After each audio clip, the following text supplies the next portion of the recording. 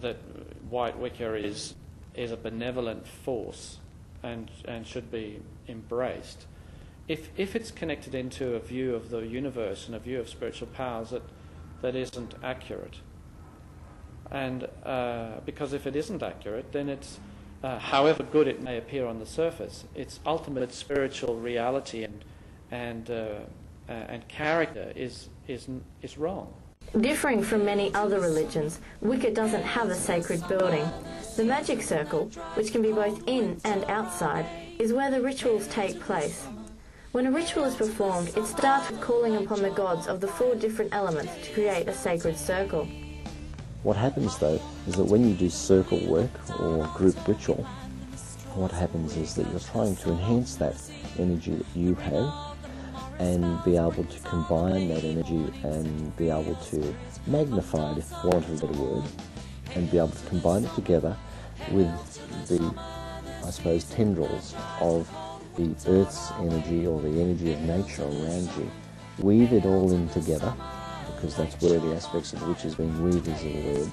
Weave it all together, put it together in such a way so that when you do ritual in circle, you're basically doing the weaving.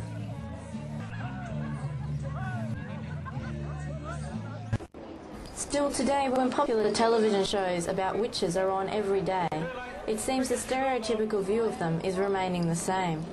People see charm, they see a lot of negative images on the television and in movies about witches. You know, the witch is evil, she's an old hag, you know. We're forever being taught to by the media, who like to think of pagans as being sort of mad people, or there's this image of witches having warty noses and wearing pointy hats, and it's very cliche, but they seem to cling on to it. The church has a reputation of condemning witchcraft, but in reality it recognises Wicca as a legitimate religion. From what I can see, I think that the emergence of this term Wicca is an attempt by Wiccans to be understood separate and apart from that general understanding of witchcraft.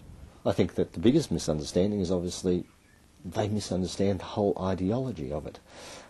People believe very strongly that when people talk about witchcraft or paganism, that it is anti-Christianism, okay, or it's anti-organised religion, or it's anti-religion, period. Okay, that's not the case. Witchcraft in general is seen as a destructive form of spiritual practice. It's regarded as something that's done in an attempt to use powers, natural and unnatural, for personal gain and for the harm and injury of somebody else. Witchcraft today is not at all comparable to the early witch hunt periods. I regard modern witchcraft, to the extent that I know about it, as something rather different. Modern Wiccans, as far as I know, have tended to model themselves on certain ideas about what witches allegedly did in the period of witch hunts. But the accusations that were made against witches during the witch hunts were, of course, generally fabricated. The interest in paganism in Australia has increased during the last 10 years. Definitely, yeah, there's more people coming in. I mean, Wicca is out there. Since the laws were changed, you know, a few years ago, it's now legal to practice, you know, to be out there in the public. People don't seem to see us as being as bad as what they imagined that we were. I think people are actually more accepting than what we realise. They're very much actively becoming involved in the greater community by making a stand, saying that we're here and we're here to stay. And we're not unusual, we're actually part of the normal community, and we're very much shouldn't be feared, but we should be accepted as being part of what is part of Queensland, I suppose, and Brisbane, and Australia for that matter, and the world. Last September, Brisbane's pagan community went public, with Pagan Pride Day held in King George Square. Pagan Pride Day is an opportunity for the pagans to come out and perhaps let people know that it's not so scary.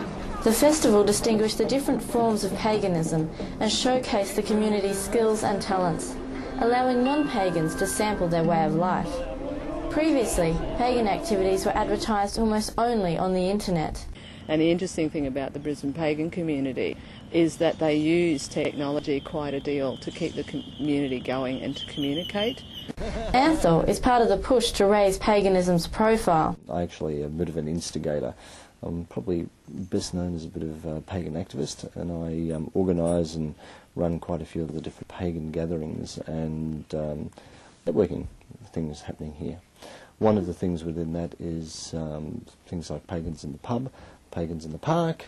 Classes are held about the various aspects of Wicca. I facilitate and run Wicca courses. They run for about 8 weeks. And I also run meditation, psychic development classes every second week. But Wiccans are planning something much bigger than this. Mr. Robertson has applied to the Brisbane City Council to form an official place of Wiccan worship. We want to provide services to the various pagan groups, give them a venue they can go to without fear of being tossed off or not accepted. And with Wiccan numbers more than doubling in the last 10 years, it is believed a place of worship could be maintained. We feel that